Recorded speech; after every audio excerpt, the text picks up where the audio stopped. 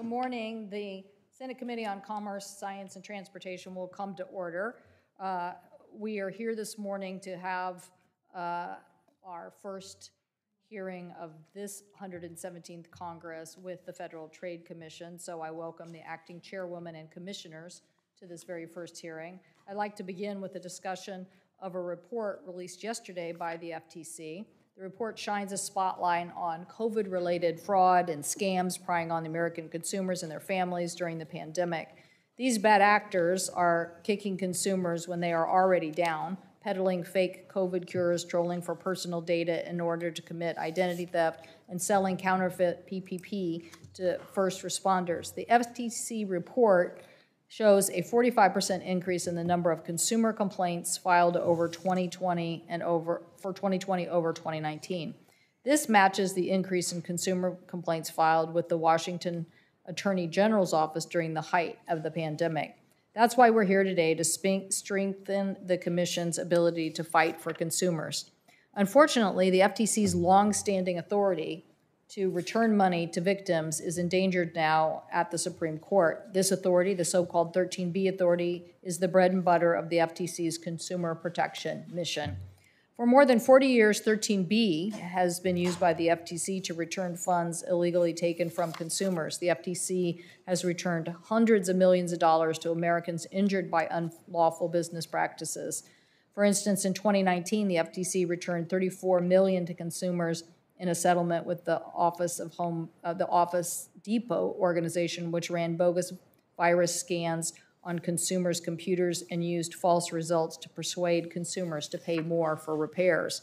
Because of 13B, relief to consumers included more than $3.7 million to 58,000 residents of Texas, more than 800,000 to 12,000 residents from Tennessee, and more than 1.2 million to about 20,000 Washington consumers.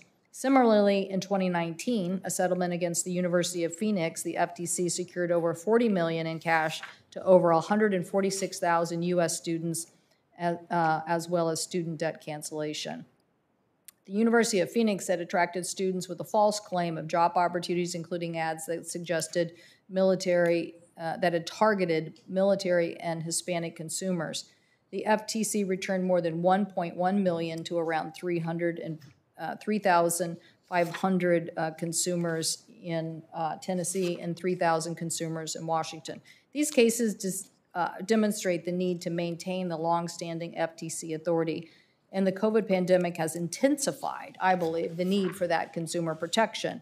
Since the beginning of the pandemic, the country has been besieged by scams and deception. For example, last April, the FTC sent a warning letter to a health clinic in Olympia, Washington, that was making unproven claims that it could treat COVID-19 with just a high dose of vitamin injections.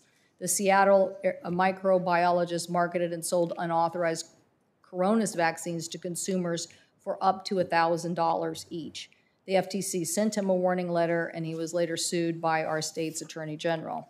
So all of these scams, along with one that was perpetrated about making the moniker of an N95 mask when it really didn't meet that standard, all of these things are why we want to make sure that the FTC has appropriate authority. The Commission files their new authority that we just gave them against another alleged seller of a sham COVID cure. So we very much appreciate that you're using the new authority and working.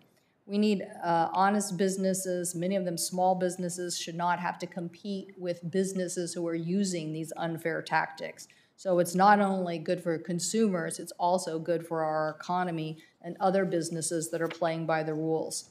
So I know that today we'll hear much more about this, but we have to do everything we can to protect this authority and, if necessary, pass new legislation to do so. So thank you all for being here. I'll introduce you in a minute, but now I'm turning to my colleague for his comments. Thank you, Madam Chair. And indeed, this is a distinguished panel of witnesses. It's always good to hear from them. And we're glad to have you back before our committee. I look forward to your testimonies. For over 100 years, the FTC has been the chief consumer protection agency for the United States. Its mission, stated plainly in the FTC Act, is to protect consumers from unfair or deceptive acts or practices in the marketplace, such as deceptive advertising, harmful technology, illegal robocalls, and scams. It also includes protecting consumers from businesses that misuse their personal data or attempt to process their data in discriminatory ways. As the distinguished chair has already said, unfortunately, the COVID-19 pandemic has created new avenues for scammers and cyber criminals to take advantage of consumers. The unprecedented nature of the virus has opened the door to scams related to fake cures and vaccines, as well as fake virus tests. Most recently, the pandemic has created a market for counterfeit vaccination cards, purportedly from the CDC. This adds to a long list of frauds, scams, and bad business practices FTC is continually working to address. To combat fraud and protect consumers from unfair and deceptive practices in the marketplace, the FTC has historically relied upon its assumed authorities under Section 13B of the FTC Act. This has enabled the FTC to stop illegal activity or require scammers to give money back to those who've been defrauded.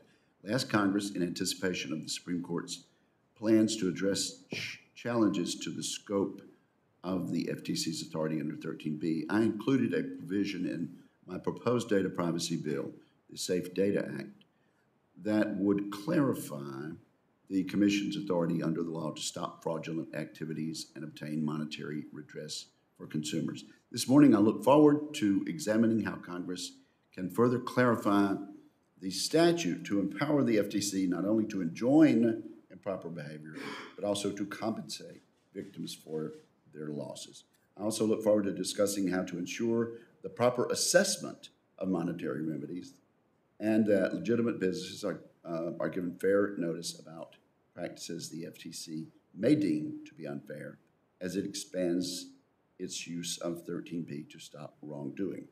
The pandemic has further underscored the need for strong, uniform data privacy legislation. Over the past year, our normal activities of work, school, and visiting with family moved online to prevent further spread of the coronavirus. However, with no national data privacy law in place, continued virtual interactions could pose serious and negative risks for exposure and potential exploitation of the personal data of millions of Americans. I'm sure commissioners will want to discuss what the FTC has been doing during the pandemic to protect the privacy and security of personal data and what additional tools the agency needs to safeguard consumers' information from misuse. The FTC also plays an essential role in overseeing and preventing unfair methods of competition in the marketplace. Although the Commission's work on competition is not within the jurisdiction of this committee, it does impact consumer welfare and informs how companies may attempt to defraud, mislead, or discriminate against consumers in the marketplace. In this regard, big tech's dominance is of particular concern. This dominance has led to an abuse of their market power in the form of censorship and content suppression, as well as the abuse of consumers' data in the form of repeated privacy violations and data misuse. As Justice Thomas opined 2 weeks ago, few Silicon Valley CEOs decide what films you can stream, which books you can buy, and what scientific discourse is allowed in public. Today's hearing is an opportunity to discuss what more the FTC can do to address these matters in furtherance of its consumer protection mission.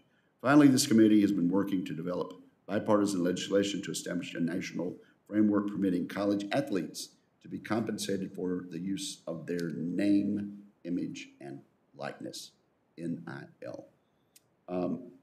As this work continues, it is clear that the FTC's expertise in protecting consumers will be a necessary asset in ensuring compliance with any NIL law and guarding student athletes and their families from exploitation. I hope the commissioners will discuss what additional tools, resources, and personnel expertise the FTC would need if it takes on this important work and oversees this collegiate sports marketplace as part of its consumer protection mission. Clearly, there's much to discuss today. I thank the commissioners for their testimonies, and I thank the commissioners for their bipartisan work, and look forward to an informative discussion. At this point, Madam Chair, I would mention that you and I received a letter dated this morning from Mr. Neil L. Bradley on behalf of the Chamber of Commerce. He's the Executive Vice President and Chief Policy Officer, consisting of 3 pages addressing issues of importance with regard to the Federal Trade Commission and their interpretation of Section 19 of the Act and Section 13B of the Act. And I would ask that that letter be added to the record at this point. Without objection. Thank you. Thank you, Senator Wicker, and thank you for that comprehensive statement. I certainly appreciate you mentioning those issues. I definitely am going to query the commission today on data security rules, because I agree there's more that needs to be done there. I hope that we will have a hearing in May on this issue of market dominance on the news, because clearly there's so many issues there that both the DOJ and the FTC should be looking into. We've just been looking for the right time for us to get necessary work out the door so we can turn to that focus. But clearly, we produced a report on some of this last year about their tech companies' market dominance as it relates to media. So definitely very concerned about that. And just thank you for your leadership on NIL. I certainly appreciate the work that you and your team and others, Senator Booker and Blumenthal, everybody has been doing on such an important issue. So you're right, it's a good chance to also ask them about that. So yeah, I don't think in an information age there's any shortage of issues that the FTC should be more aggressively involved in. So we're glad you're here. Let me introduce the Honorable Rebecca Slaughter, who is the acting chair of the Federal Trade Commission, the Honorable Noah Phillips, a member of the FTC, the Honorable Rohit Chopra, who is with us as Commissioner of the FTC, and remotely, the Honorable Christine Wilson. Welcome to you all. Again, we're glad you're here. Thank you for your ongoing work, and Madam Chair, we'll start with you. Thank you, Chair Cantwell and Ranking Member Wicker and members of the committee for inviting us here today. I'm grateful for your continued support of the Federal Trade Commission and for the opportunity to testify about strengthening our authority to protect consumers. I know our staff, who have been working diligently throughout the pandemic, share my appreciation for your interest in the work we are doing and the challenges we face. Americans are struggling. Yesterday, the Commission issued a report, as the Chair noted, identifying the major challenges consumers have faced and continue to face as a result of the pandemic: health and safety concerns, economic distress, and increased susceptibility to digital harm. While all Americans have confronted these challenges, we know that Americans from communities of color and lower-income communities have been hardest hit. I will focus my remarks today on how the FTC is applying the resources and authority Congress has given us to address these concerns and highlight the area is most critical.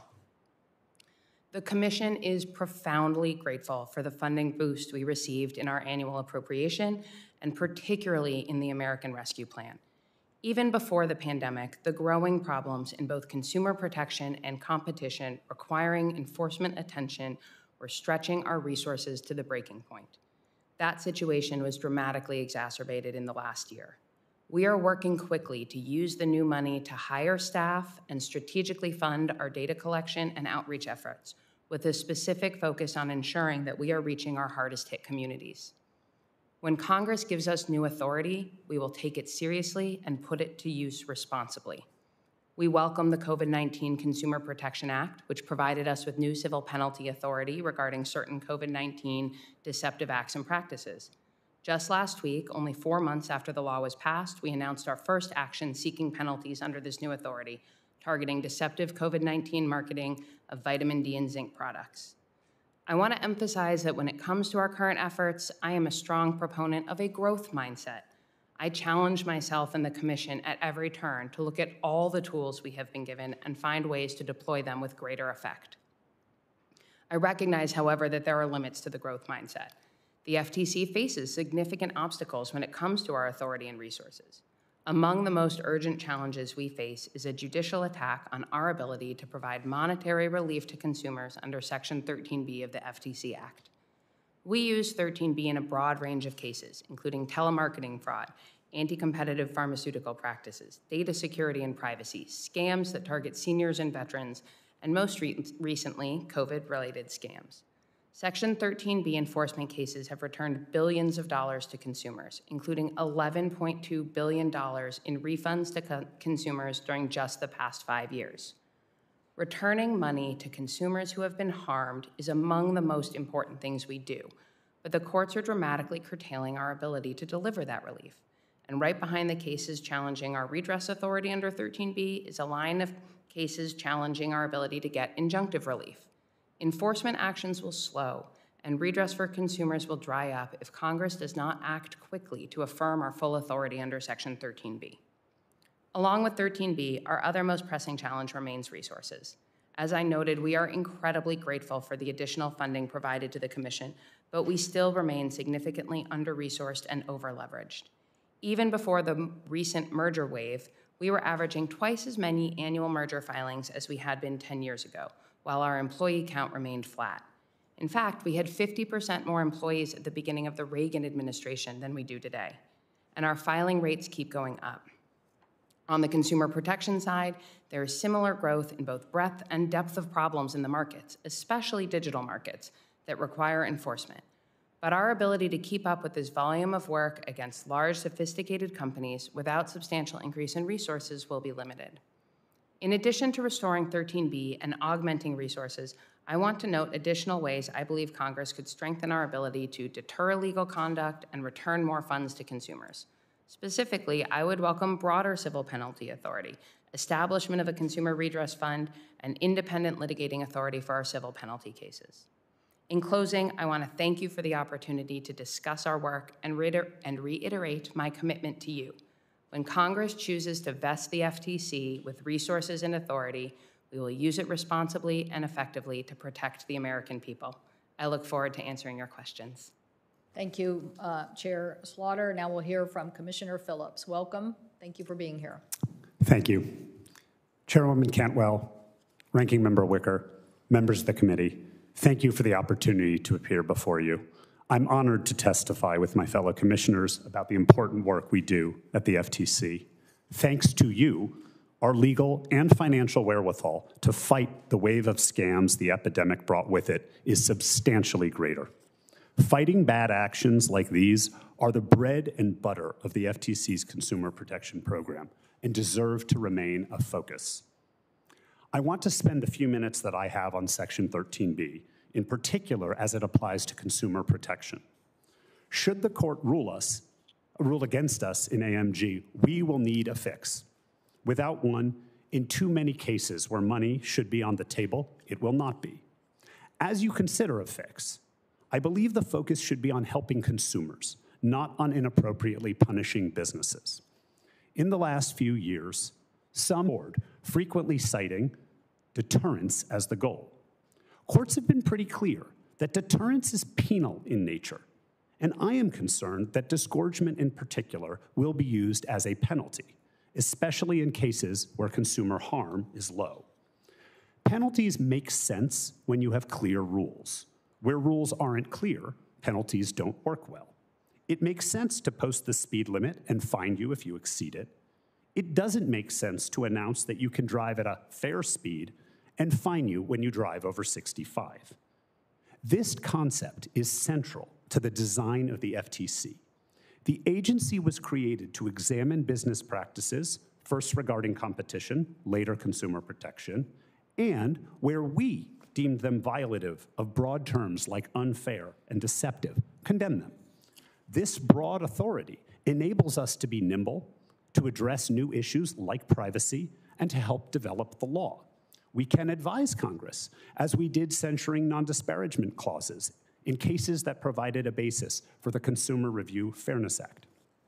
We can also send a message to the courts, as we did with pay for delay agreements, on which we made important progress last week in the U.S. Court of Appeals for the Fifth Circuit. But because we are enforcing broad terms that give businesses less notice, we do not have general penalty authority. On the flip side, where a company is subject to an order, or we have adopted a rule, or Congress has passed a statute, or we send notice under 5M1B, in all of these circumstances, where rules are clear, penalties apply. Section 19, another one of our tools, provides a contrast. Where conduct is fraudulent or dishonest, but may not be as clearly defined, equitable money is available. There is less of a notice issue because businesses know that fraud can get them into trouble. We use Section 13B to stop harmful conduct in a wide swath of areas: fraud, pharmaceutical, antitrust cases, privacy and data security, mergers, and deceptive advertising. The powers that you give us can and will be applied broadly, but the appropriate remedies should not be the same in every case. We should have a different result for fraud, for example, than we do for data breach caused by unreasonable data security practices. The equitable remedies traditionally available to us under 13B are largely developed in cases involving, and perfectly suited to, outright fraud. For example, courts developed a framework for monetary relief in which the agency starts with the defendant's gross receipts as a proxy for consumer loss. Courts have also held that the agency is not required to offset the value of products that consumers receive. For pure fraud, it makes sense to ensure that consumers get all their money back. In other cases, however, the equitable result might not be to return every penny paid. Maybe consumers receive some, or even most, of the value from the product or service. They ate the cereal, they stayed in the hotel room, and equity should reflect that fact. My concern is that, without additional clarification in a 13B fix, you will increasingly see the FTC seek to punish companies under the guise of disgorgement. For me, the most important and pressing concern is the ability not only to stop ongoing fraud, but to get consumers back the money they have lost. Thank you, and I look forward to addressing your questions. Thank you, Commissioner Phillips. Commissioner Chopra, welcome. Thank you for your comments. We look forward to hearing them. Thank you, Chair Cantwell, Ranking Member Wicker, and members of the committee. It's an honor to be here with my colleagues. I appreciate efforts by you all and Congress to address the uncertainty surrounding the agency's authority under Section 13B. But of course, we all know that a 13B fix will not fix many of the FTC's challenges. Time and time again, when large firms flagrantly violate the law, the FTC is unwilling to meaningfully pursue accountability. Take the example of Google, where the company's repeated law violations over the last decade were frequently met with favorable treatment from the FTC. In 2011, the Commission entered an order against Google to halt its unlawful privacy practices, but just 1 year later, the FTC announced the company violated it. Around the same time, there were growing concerns about Google's anti-competitive practices. But in 2013, the Commission closed its antitrust investigation into Google, allowing the company to submit a weird, non-binding letter of commitments. In 2014, the FTC announced it caught Google breaking the law again regarding in-app end there. The FTC then caught Google engaging in years of illegal surveillance of children on YouTube. The Commission's latest resolution, a highly favorable settlement where the tech giant was even allowed to retain algorithms enhanced by illegally obtained data by kids. While the FTC is quick to bring down the hammer on small businesses, companies like Google know that the FTC is simply not serious about holding them accountable. We, together, must turn the page on the FTC's perceived powerlessness. First, we must make clear that FTC orders are not suggestions. Google is not the only company to engage in repeat offenses. In 2012, after the FTC finalized an order with Facebook about its privacy abuses, the company violated the agreement almost immediately, over and over again. But in 2019, Facebook was able to extract a settlement from the FTC that gave the company a lot to celebrate. The FTC did not require Facebook to make any material changes to its business model or its user surveillance. The FTC even handed out special immunity provisions for Facebook's top executives. The settlement was a devastating setback for consumer privacy. Congress and the Commission must implement major changes when it comes to stopping repeat offenders. Since the Commission has shown it might lack the will sometimes to enforce agency orders, Congress should allow victims and state attorneys general to seek injunctive relief in court to halt violations of FTC orders.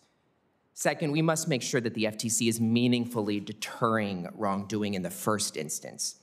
The Commission often agrees to no money, no fault settlements, even in cases of egregious fraud, like fake review and Made in USA scams, where bad actors simply agree to follow the law going forward. And when the FTC does seek money from wrongdoers, it can be insufficient. Under Section 13B, if a bad actor defrauds you of $1 million, the most they can be required to pay is $1 million. This is not a deterrent, particularly when the probability of getting caught is so low. We must take action now to trigger additional remedies, such as penalties and damages, without imposing any new requirements or uncertainty on businesses. In addition, Congress can authorize the FTC to seek civil penalties in a broader range of cases, including for knowing violations of Section 5 and other dishonest or fraudulent conduct. Last but not least, we must address the abuse of Section 230 of the Communications Decency Act. Tech companies aggressively exploit Section 230 to evade accountability, and even when the immunity does not apply, the lack of clarity taxes public resources and slows down enforcement. I'm particularly concerned that e-commerce marketplaces are becoming a haven for counterfeit and unsafe goods, including fake PPE and medicines to treat COVID-19. Members of this committee have put forth a number of proposals for Section 230 reform, including removal of the immunity in laws by civil law enforcement like the FTC. I strongly support congressional efforts to rein in these excesses, which can put brick and mortar small businesses and local newspapers and journalists at a competitive disadvantage. In conclusion, COVID-19 and the endless scandals involving large technology firms have reminded us we must work together to ensure the FTC has the tools and uses all of them to protect American families and honest businesses from these abuses. Thank you so much, and I look forward to your questions. Thank you, Commissioner Chopra. Now we will turn to our last witness, Commissioner Christine Wilson, who is joining us remotely. Welcome. Thank you. Chairman Cantwell, Ranking Member Wicker, and members of the committee, I am pleased to appear before you today, albeit remotely. I'd like to discuss 3 areas this morning in which Congress can support the FTC's mission by clarifying the FTC's authority under Section 13B of the FTC Act, enacting federal privacy legislation, and approaching the topic of antitrust reform judiciously. Recent federal court decisions have challenged the FTC's ability to use Section 13B to obtain injunctive and equitable monetary relief. Defendants use these decisions, to challenge the FTC's authority in ongoing cases and settlement negotiations. We face difficulty prosecuting and resolving cases. Congressional clarification of 13B would help immensely. Stakeholders have expressed legitimate concerns about 13B. The absence of a statute of limitations can be cured by including one in legislation. Concerns about the unbounded use of 13B to get discured by setting boundaries on when the FTC will seek disgorgement. The factors in the FTC's now rescinded 2003 disgorgement policy statement provide a good roadmap. To address concerns about 13B in consumer protection cases involving not fraudsters, but legitimate companies selling legitimate products, albeit with deceptive claims, Congress could direct courts to account for the value consumers retain from the product despite the deception. The legitimate concerns of stakeholders can be addressed while also restoring our ability to use 13B to pursue wrongdoers. The second topic I'd like to cover is federal privacy legislation. FTC commissioners on a bipartisan basis have long urged Congress to pass privacy legislation. Consumer and industry groups agree. The first and best option would be for this Congress to enact privacy legislation. You are best situated to make the value judgments inherent in privacy legislation, and we stand ready to assist with implementing that legislation through rulemaking and enforcement. But what if Congress has other legislative priorities? The FTC has been lambasted for not doing enough to protect consumer privacy. I disagree with those critiques, but our jurisdiction and tools are limited. That said, rulemaking under Section 18 of the FTC Act, known as MAG-MOS rulemaking, is within our authority. Granted, a MAG-MOS rulemaking is not the optimal solution, but in the absence of congressional action and in the face of continuing harm, including growing infringements of our civil liberties, I support Acting Chairwoman Slaughter in considering this path. By design, MAG-MOS rulemaking is a lengthy and cumbersome undertaking. I would be thrilled to undertake the MAG-MOS process, only to have Congress preempt that effort by passing privacy legislation. Absent privacy legislation, a MAG-MOS process would move us closer to providing transparency for consumers, establishing guardrails for businesses, and erecting safeguards for our civil liberties. But inaction is not an option. Finally, I'll address calls to overhaul antitrust enforcement. Here, I offer a cautionary note. Calls for antitrust reform typically are premised on concerns about so-called big tech. But there are many types of concerns, including consumer privacy, content moderation, and anti-competitive conduct. Some commentators aggregate these concerns to support breaking up large tech companies. The better approach, I submit, is to address each concern with appropriate tools. Privacy concerns require privacy legislation, and content moderation concerns may require reforms to Section 230. That leaves competition concerns. I believe our antitrust laws are sufficiently broad and flexible to address the dynamic tech sector. In the 90s, DOJ won its antitrust case against Microsoft, the dominant tech firm of that era. Today, DOJ, FTC, and state AGs have filed suit against Google and Facebook using existing antitrust law. With all due respect, let's see how these cases go before making sweeping changes. This judicious approach is important because many proposals threaten to wreak havoc on our broader economy by politicizing antitrust enforcement, stifling innovation in R&D, and driving prices higher at a time when many of our fellow Americans still suffer economic fallout from the pandemic. What kind of incentives do we want to create? Incentives to invest in R&D and charge low prices, or to engage in free riding and regulatory gamesmanship? I am not saying our current approach is perfect. I support retrospectives to determine whether we're making the right calls in merger review.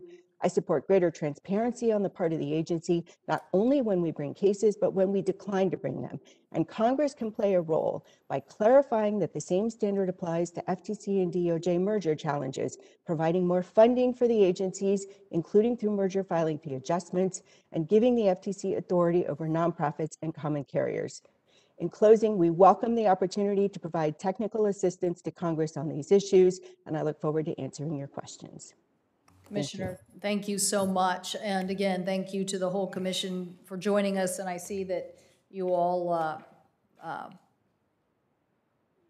well, you're before Congress. Why not take the opportunity to be broad on all the things that are challenging in your day-to-day function? So we appreciate that. But we really do want to focus in on this issue of discouragement and to make sure that we really are addressing this appropriately. So I just want to ask all the commissioners, all of you support the FTC's use of discouragement? Yes. Senator, as I indicated in my opening statement, I think that there are, discouragement creates kind of a problematic model for us. I think restitution is where we ought to focus. But you believe that consumers should be compensated for some of the harm? Yes. Thank you. Yes, I think when a company violates the law and steals from people or profits from it, the least we should do is make them forfeit that. Commissioner Wilson? Yes, I support monetary redress for consumers. Great. So the reason I'm saying this is because one thing I want to point out is that if the Supreme Court makes a decision and we need to do something to further clarify the law, I don't want to spend a lot of time. Now, having seen these COVID cases in my state, in the fraud cases, I should say, I don't want to leave a lot of time to go on. I don't want a free reign atmosphere. So, Chair Slaughter, how do you think we best address that? Would you say you and the commissioners are pretty much in sync about the solutions there? Well, thank you for the question, Madam Chair. Listen, we have a commission full of smart, engaged people who have different views on a number of topics, but also a fair amount of common ground. And I think we can offer you our individual views, and we can defer to Congress in terms of making the determination. But where I think we all agree, and I will certainly capitalize on what you said, is the need to act quickly. Even while the Supreme Court case is pending, the uncertainty around 13B is affecting our work and affecting our cases. It's making it harder for us to get that redress to consumers. It's outright barred in some circuits, and other defendants are just saying, let's wait and see. We don't want to negotiate. We don't want to get into these conversations. It's making it harder for us to stop illegal conduct, and it's making it harder for us to make your constituents whole when they have been harmed. So I would certainly urge you to act quickly and act comprehensively to make sure that we are providing relief to consumers and, as my colleagues have indicated, deterring illegal behavior, because what we really want is for consumers not to get hurt in the first place. Exactly. Thank you. That's so well said. I've had my own experience with another agency, the Federal Energy Regulatory Commission, on the Enron cases, and literally people were not implementing rules against market manipulation. So we gave them a new authority, and they used it, and guess what? They better policed the markets. And so I think these are important tools. So I appreciate the letter from the chamber, but I hope they aren't insinuating the first-time COVID authority shouldn't have been passed. I'm assuming, Mr. Phillips, Commissioner Phillips, you support the first-time authority. I don't want to take up too much time, but you support that first-time authority on COVID penalties that we gave the commission. I do. I thank you for it. I recently voted for the case where we used it. So my point is, this kind of strong tool can be a big deterrent in a marketplace where there are so many legitimate actors, and yet there are some bad actors that plague the whole sector. And so I want to get everybody on the data security rulemaking, if I could. Does everybody support a data security rulemaking by the FTC? Commissioner Slaughter? I do. I think it's something we need to explore. I would prefer if Congress would pass a data security statute, but I would support, subject to the metes and bounds of the rulemaking. Yes, I think we need to codify rules that give clear sense of what's expected and trigger real consequences for violations. Thank you. Commissioner Wilson? Yes, I would absolutely support Acting Chair Slaughter moving forward with a Magnuson-Moss rulemaking on consumer privacy, and agree with Commissioner Phillips that having Congress move forward with federal privacy legislation would certainly be the optimal solution. Yeah, I was asking, fallback. I was asking about data security. Listen, Senator Wicker and I are doing our best to solve a lot of very thorny problems of the information age. I guarantee you it's bigger than both of us. It's going to take a lot of effort to get the context. I actually don't think the policies are that hard. It's just the context, right? The context, just as we did moving quickly on COVID because everybody came to an agreement. Oh, this is absurd to allow people to go around and market this in the middle of a pandemic, right? So we all came together. That was pretty easy. In the privacy case, the information age is playing out, but no doubt. But Commissioner, I was asking actually about data security as opposed to the larger privacy context. Are you for a rulemaking by the FTC with or without Congress's help for data security? Yes, I would support that. Thank you. Senator Wicker. Well, thank you, Madam Chair. This letter, part of the record, and it's a bit unfair because the commissioners have seen it only briefly before the hearing began. But let me just ask, I'll maybe start with you, Commissioner Phillips.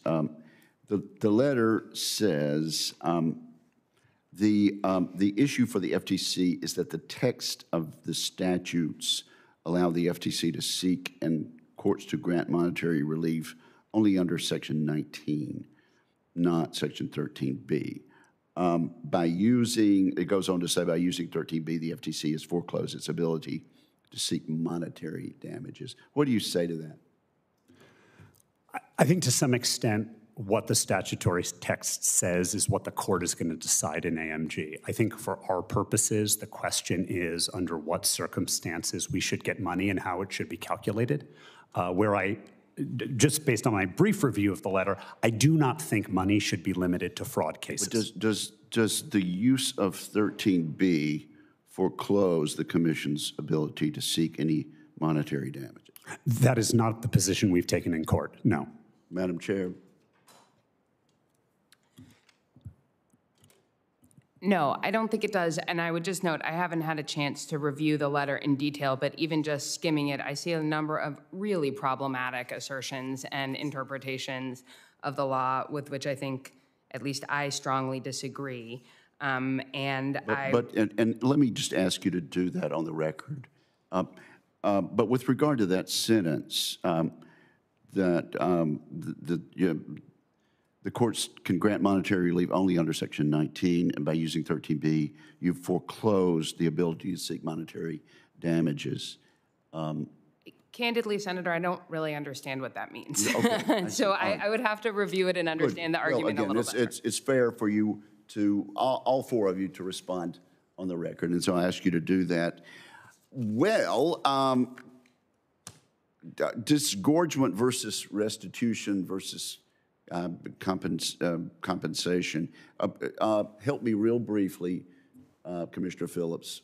Is there a distinction there, or are all four of you on the same page in terms of the way we write this? I think colloquially, at least the way I'm using disgorgement, we're talking about the disgorgement of ill-gotten gains. It's the profits.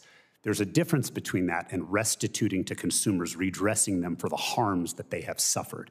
Sometimes these are the same numbers, right? Every money I pay into a fraud, there's no value. But you were asking the question earlier about sort of legitimate businesses. If I sell you a hotel room, I'll take the Wyndham case. I sell you a hotel room for a night, but you don't have adequate data security.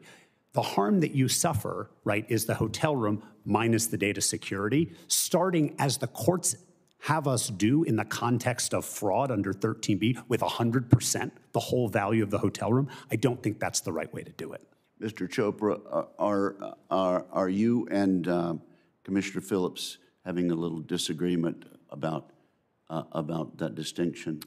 Well, I guess I think the definition is right. I agree with him. I think, in my view, when a company has egregiously violated the law, we might not always be able to figure out who the specific victims are, but that doesn't mean they should be able to keep some of those ill-gotten gains. The FTC, many of its made in USA fraud cases, for example, a company labels a good as made in America, but it's really made in China. We often give these kind of no money orders in the past because it's hard to figure out who the victims are. But in my view, of course, they should have to forfeit the gains from this illegal practice and even pay penalties. Okay. Now, let's start on, let me ask Commissioner Wilson a different question. Goodness, we only have a minute here, but Commissioner Chopra mentioned very emphatically mishandling by this commission and the Google matter and the Facebook matter, and I want to see if we can get responses. It may take longer than that, Madam Chair, but particularly from Commissioner Wilson and Commissioner Phillips. What do you say to the very emphatic statements that Facebook and Google decisions? Thank you for the question, Senator Wicker. I have not reviewed in detail the 2013 recommendation memos to the Commission from the legal and economic staff. But I would like to make clear that a staff recommendation memo is not the end of my inquiry when I decide whether I will support a staff recommendation. I typically review the testimony and the documents that are cited in the recommendation memos. I review submissions from the parties, and I have significant interactions with staff in terms of oral briefings and the parties in terms of their advocacy. So even if I had spent a fair amount of time with the memos that have now been published, I do not have all of the information I would require to determine whether the earlier commission decision was correct. And I would say there is a risk when reassessing a recommendation many years later. At the time, many decisions regarding competition cases, there's an assessment of likely future events. There's uncertainty regarding the outcome of those future events. And so when reviewing a case recommendation many years later, we have the benefit of seeing the actual outcomes, and the later known outcomes may mask the true level of uncertainty that was important when the decisions were made. Commissioner Phillips, respond, if you will, to what Commissioner Chopra said. Sure, and just to clarify, my understanding about your question is you were asking about the settlement of the Google YouTube case, the COPPA case, and the Facebook privacy case. I'm asking you to respond to the testimony of Mr. Sure. In those cases, which were penalty cases, in one case because of a rule applying COPPA, and the other one a FTC order, penalties are appropriate, and the amounts that we collected exceeded any reasonable estimation, in my view, of the profits of the companies. The 13B question is different because we're not looking at the same scenario. We're not looking at those clear rules. And in my view, I think we ought to aim at redressing consumer harm. That ought to be our lodestar. Well, okay, Madam Chair, I have exceeded my time. Let me make an observation. The commissioners typically submit a unified statement for the record as witness testimony, which it does indicate the matters on which they agree. But then they come in here, and their testimony, while tactful and ladylike and gentlemanly, is far different. And it would just seem to me that it would be helpful to me as a member of the committee if we got in advance, as we usually do with other commissions and with other panels, a real sense of the differences of opinion. And I won't ask you to rule on that, and because I don't know that we can, but to me it would be helpful if commissioners would submit the real testimony that they're going to give so that we'll have a chance to go over that and try to be prepared for the give and take. So thank you, Madam Chair. Well, I thank you, Senator Wicker, for that observation, and I think I'm understanding your point, or at least I should say that my interests are to move quickly if the Supreme Court does act on this case, because you can have lots of things struck down for a variety of reasons, doesn't mean you still don't believe in the authority. That's why I've asked the commissioners whether they all believe in this authority. They do. The question is, what's the legal framework for it? And yeah, I think it's astounding that Facebook has paid $5 billion in fines, but that's based on previous orders by the FTC that they then violated, or in other instances of the law that were violations. So yes, I think we have to be clear, what we're talking about as it relates to 13B, the right legal framework, if we need, difference. But to me, the case law is there and very relevant. This has been a tool that has been used for decades. We certainly don't want to throw it out. I have anxiety over the fact that we could have disagreement about this. So yes, I agree that getting the commission to at least look at language, if we ended up having to propose it instead of them coming up with it, which, you can't say that is really their function. I mean, they should be doing rulemaking, in my opinion. So yes, they could also give us fixes to 13B. We will propose something and ask them for their input. And yes, we should have it in advance of having a formal discussion. So I agree with your main point there. So I do think that this is very important and very timely. So do we have... Senator Fisher is next. Thank you, Senator Cantwell. The COVID-19 pandemic caused incredible challenges this past year. One thing that kept spirits up, though, was cheering on our college sports teams from home. So student athletes across the country continued to train and compete during these difficult circumstances when they could, often while wearing masks or with empty stands. Last year, former FTC Chairman Simons issued supportive words for national name, image, likeness legislation for student athletes. He stated his longstanding concern that students are not getting what they should get in terms of compensation.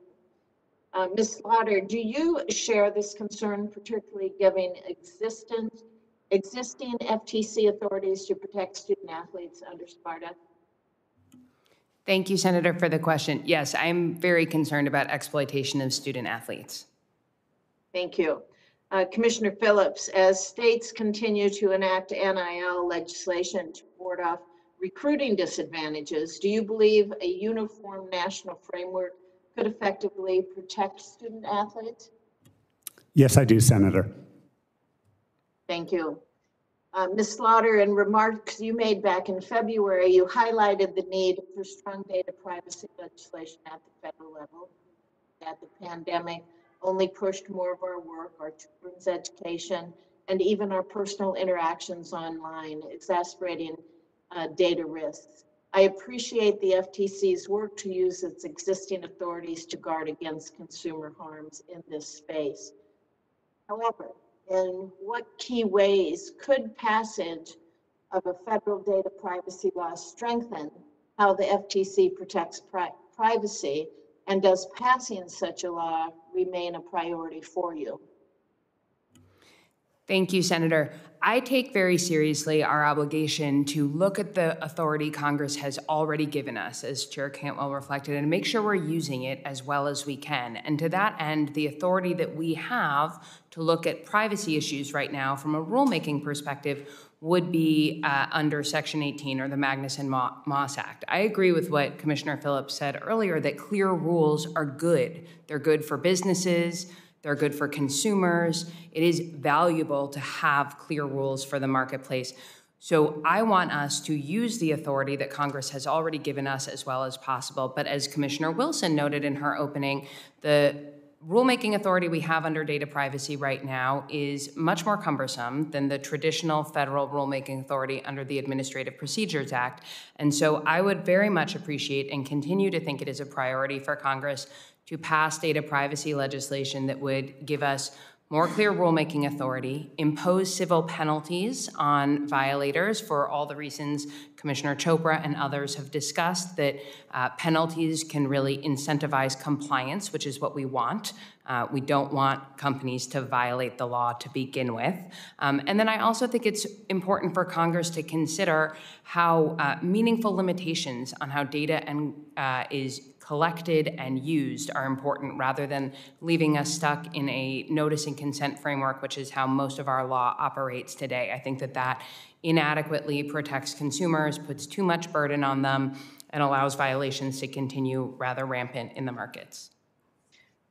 You spoke of the usefulness of the FTC requiring consumer notice in recent privacy cases that involved that false marketing. And you stated that notice can be effective in letting consumers vote with their feet. However, does the effectiveness of notice in this scenario depend on a marketplace that has healthy competition? Yes, Senator, that's exactly right. And this is actually why I think we can't fully separate our consumer protection mission from our competition mission. I think that these issues are very much intertwined. And when there isn't healthy competition in a market, then consumers don't have any choice but to continue to use a particular product or service, even if the terms of that use are things with which they are uncomfortable. So I think you're right that these issues are very closely connected. Thank you. Thank you, Madam Chair. Thank you, Senator Fisher. Well, that brings up a question at what point, so I asked everybody whether they supported doing a rulemaking on data security, and everybody said yes. Okay, but obviously you don't have one.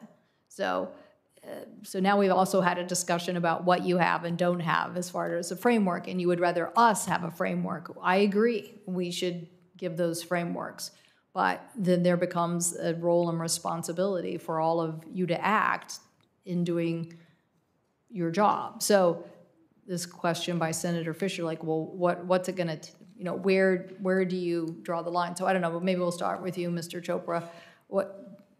Yes, Senator, so I think if you all want to, and we're not giving you that framework, then why not do it? At least as it related to that very narrow thing. And the reason why I say that is because I think everybody's pretty uniform across the United States of America that thinks that data security and data harm is happening to them. When you think of the Equifax and the multiplicity of things, and I think that the Federal Trade Commission has done some great work as it relates to telling companies this is not acceptable data security hygiene for a company handling this much data and information on behalf of consumers.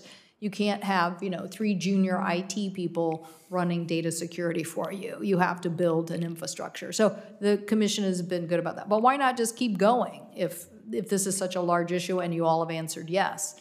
Why not keep going? Yeah, Madam Chairwoman, whether it's Equifax, Marriott, or so many others, this is not just about identity theft. This is also about Chinese state surveillance. There is more and more attacks that are more national security oriented, and the harms are very great. I say we should have started already. And Madam Chairwoman, Ranking Member Wicker, if Congress passes a law, that's good too. But I think getting started quickly will even help us implement any law that Congress might pass, or we may use our own authorities to move forward. Thank you. I think we have Senator Tester is next.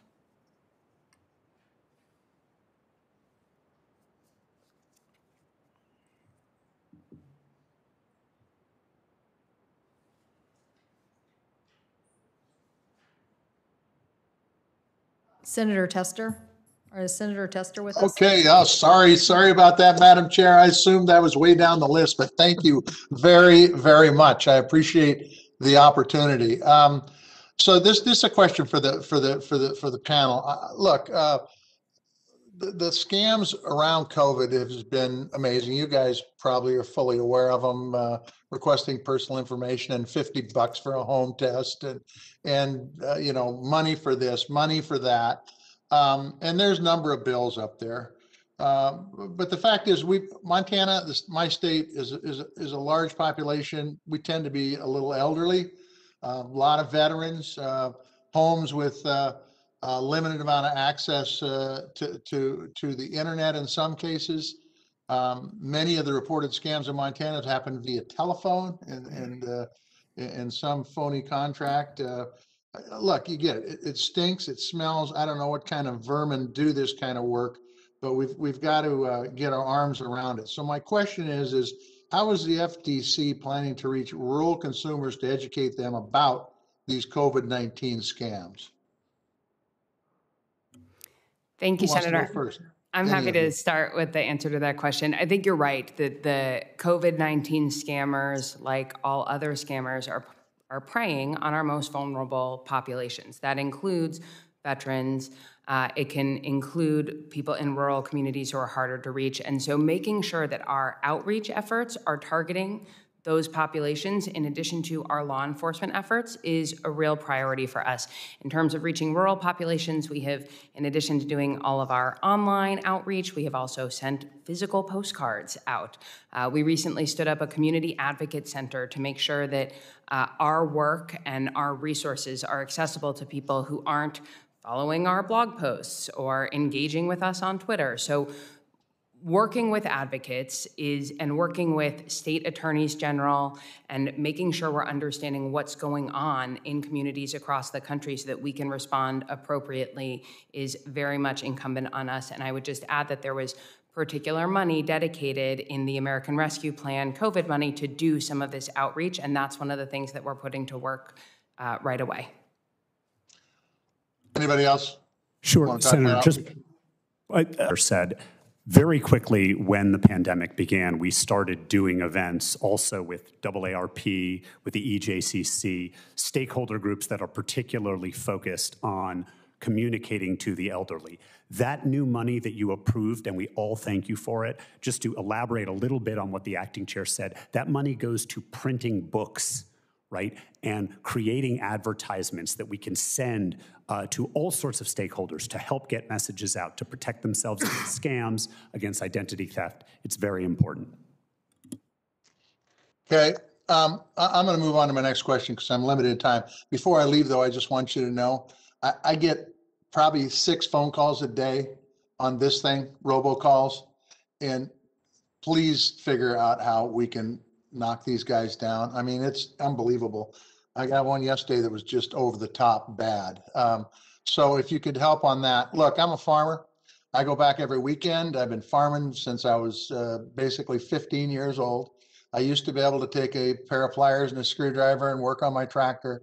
Now, if my tractor breaks down, I have to call the dealer because I don't have the software or the programs. They have I guess, a patent on that stuff, so that I can't fix my tractor. Okay, and we've got bills to fix this, but I'm wondering what the FTC has done to protect consumers from anti-competitive policies on right to repair since we spoke last August.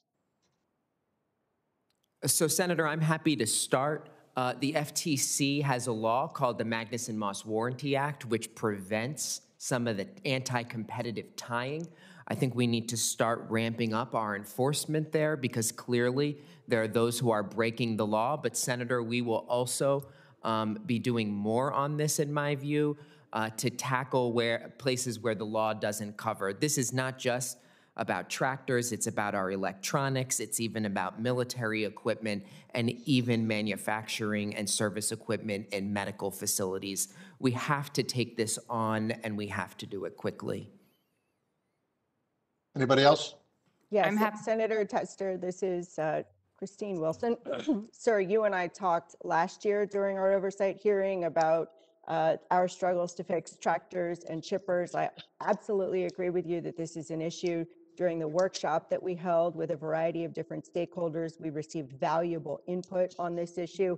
I agree with Commissioner Chopra that we should be looking to use both our consumer protection and our competition enforcement to address these issues. I believe that too frequently we have competition issues, efforts by manufacturers to limit downstream competition for the repair of vehicles and electronics, and those are dressed up as consumer protection issues. I think we need to pierce that veil and move forward with enforcement on the antitrust side and the consumer protection side. Well, I want to thank you, Ms. Wilson. I want to thank you, Mr. Chopra, for your responses to that. We just need to do something because there's so much consolidation going on in rural America right now. And I know Mr. Chopra talked about, medical communities and all that. And that's very, very important also, probably just as important. But if we want to have people live in rural America, we got to stop crap like this, or it's just going to further evacuate rural America. Thank you both. Thank you, Madam Chair. Senator Moran is next. Chairwoman Cantwell, thank you very much. Pleased to have the FTC in front of our committee today. Thank you for making that possible. Commissioners, earlier this year, you announced a legal action against 3 brokers based in New York who allegedly used automated software to illegally buy tens of thousands of tickets for concerts and sporting events and then resold them at higher prices. This action represents the first ever utilization by the FTC of the authorities provided to it under the BOTS Act, which I introduced with Senator Schumer, and it became law in 2016. So first of all, thank you for utilizing the authorities we granted you. The question, it could be for all, but I have several other questions I'd like to get to. I'd just like an update. Do you have the necessary authorities that you need to pursue these kind of price gouging opportunities, this unfair trade practice exhibited by those who buy things and sell them at much higher prices utilizing the computer? Thank you, Senator. As you know, this is an issue that's close to my heart as well, and I was really happy that we were able to bring these cases of Congress speaking recently, telling us that something is a priority, giving us authority, and us going out and using that authority as Congress intended, hereby using civil penalties to make sure that the cost of breaking the law is higher than the benefit that the companies derive from it. So you've given us that authority in this particular case, and we're going to continue to look for ways to use it, and we appreciate it. So you have what you need, Commissioner? I think on these questions, particularly about bots, yes. I don't think that that gets necessarily to the entirety of the issues in the ticket markets, which also implicate competition concerns as well. But that's where we need to be applying our antitrust tools as well as our consumer protection tools. Me and my staff welcome any input that you would have in how we could be of help in that regard. My state, like many earlier this year experienced severe cold weather. Occurred in the month of February. It drove up increased demand for natural gas throughout our region.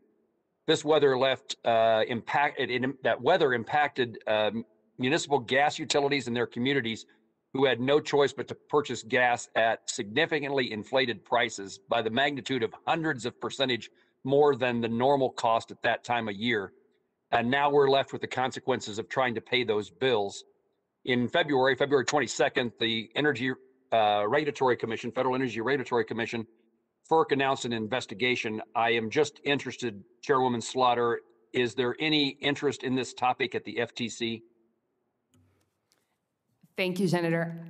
I think it's fair to say that energy markets are important to us for a number of reasons. And what you're talking about particularly sounds to me a lot like price gouging, which is a real problem, one that has not historically been addressed under the FTC Act. But I am very interested in making sure that we are really using the full breadth of the law that we have to attack market practices that are unfair to consumers as a method of competition.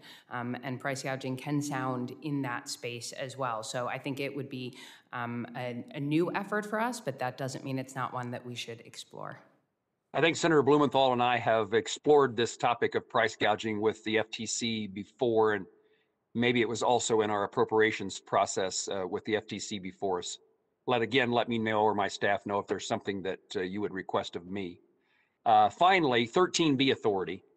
There's a case pending before the Supreme Court that could severely impact the FTC's ability to obtain monetary relief when the commission has reason to believe a company is violating or is about to violate a FTC statute that the FTC enforces. If the FTC's understanding of Section 13B is held by the Supreme Court to be incorrect, there will be a significant impact on the FTC's ability to force companies to pay restitution to defrauded customers. While the FTC will still be able to get an injunction against a company's behavior, it would no longer be able to collect those damages. While the FTC's 13B authority has been debated in recent months, I propose to give the FTC other important authorities to enforce privacy obligations in my Consumer Data Privacy and Security Act introduced last year, soon to be reintroduced again, with continuing efforts with Senator Blumenthal to see if we can find a bipartisan solution along with Senator Cantwell to accomplish that. That legislation includes first-time civil penalty authority and new rule-making powers. How important is it for these new authorities to the FTC's ability to be able to enforce federal privacy law? And do you support the inclusion of new authorities in federal privacy legislation? Thank you, Senator. I would be happy to review the specific provisions of the act, the bill that you're talking about. But as a general matter, yes, I think new authorities, new remedies would be very helpful in federal data privacy legislation. Are you prepared to ask Congress to respond should the Supreme Court rule in a way disfavorable to the authorities the FTC currently believes it has? Yes, in fact, Senator, we have already asked Congress to respond. The 5 sitting FTC commissioners on a bipartisan basis last fall all wrote together to ask you to act quickly to restore the 13B authority. Chair Cantwell has talked already this morning about the importance of acting quickly, and I would just encourage you not to wait for the Supreme Court to rule, because the uncertainty around our 13B authority is already affecting our cases and hurting consumers. I would express to you and to Chairman Cantwell, Ranking Member Wicker, that I'm certainly prepared to engage in that process. Thank you. Thank you all for being with us this morning, and in the future, I look forward to seeing in front of our Appropriations Subcommittee as we determine not only the authorities in the Commerce Committee, but the funding in the Appropriations Committee for the FTC. Thank you, Senator Moran. Senator Klobuchar. Thank you very much, Chair Cantwell, and thank you to all of you commissioners. I know this was brought up by you, Chair Slaughter, and that is the resource issue. As we're looking at the FTC, which I am pleased that you're doing this, taking on these tech cases and specifically the Facebook case, not to mention all the other work you have right now. I believe that we can't take this biggest companies in the world on with duct tape and Band-Aids. And that's why Senator Grassley and I actually have a bill to change the merger fees and the way that they have been assessed. And we haven't done this for decades.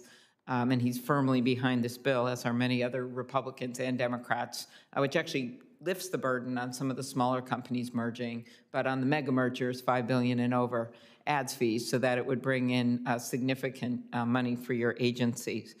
And just to understand, as I make the case for this bill, which I believe may be moving faster than we thought, it seems merger filings are starting to bounce back. What are your expectations regarding the FTC's merger review workload over the next 12 months? I guess I'd ask you.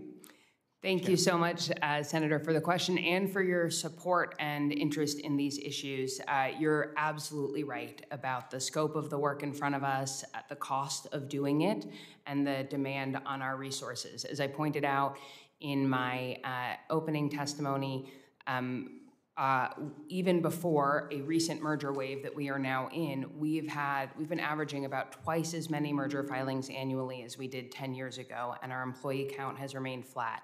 That means twice as much work for the same amount of people. That is difficult. And then over the last year, we saw a dip in merger filings at the beginning of the pandemic, but over the last, I'd say, 6 months, they have been extraordinarily high. We had over 300 filings in the month of March. That is the second highest number, second only to over 400 in the month of November. And so these numbers are continuing. They're continuing to be high, and it is not just high numbers of filings. That's sort of, if you think about simple statistics and proportions, that also means more cases that require enforcement action. We don't want to leave any of those cases on the table, and so your work is really helpful to getting us Thank there. you. Well, we're hoping to move this quickly, and as you know, we've had wide bipartisan support for it. Commissioner Chopra, you've done a lot on privacy, along with many of the commissioners, along with our chair, Senator Cantwell, Senator Blumenthal, and many others.